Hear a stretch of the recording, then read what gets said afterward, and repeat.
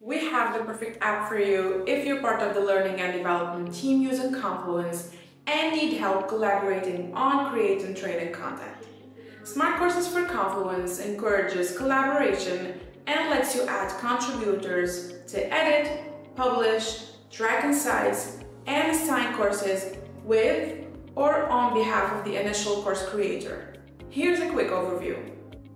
Go to More Actions in the course editor, choose Contributors, and grant individual users the right to edit.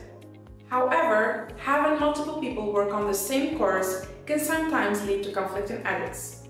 That's where the concurrent editing comes in. When someone is editing a course, others will see a notification and won't be able to make changes simultaneously. This way you avoid mix-ups and confusion. When the other person leaves the editor, you'll get another notification saying that you can edit now. And that's how you get two features that complete each other in one app. Keep in mind that those are not the only two features that complete each other in Smart Courses. We have plenty.